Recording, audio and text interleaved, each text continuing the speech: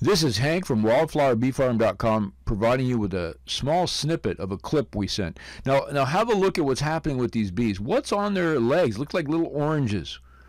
Where did they come from? What is that material? Why are they bringing it back to the hive? So every week in a 2 to 5 minute clip, I ask a lot of questions based on what we see. We have clips of bees on the outside from this year as we take them every week. We have flowers, environment, as we turn our 50-acre farm back over to nature. So go to wildflowerbeefarm.com, become a member. Each week you'll receive a video clip to motivate your children if you're homeschooling them at home, or motivate your classroom if you're a teacher in a small class or even a virtual class. There they come again. Look at the legs there. What's on those legs? Now, I think you probably know what that is. The question is, what does that color tell us about what flower that bee may have been to? And we ask you to provide your own projects, obviously, or guidelines if you're a teacher.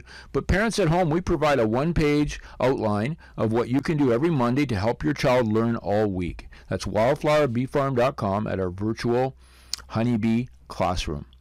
We also provide these videos and questions, and we provide a space within our membership area where your children or students can share their projects or ask questions, and we can interact with them, and everyone will learn more about science, our bees, and the environment. wildflowerbeefarm.com. Join today.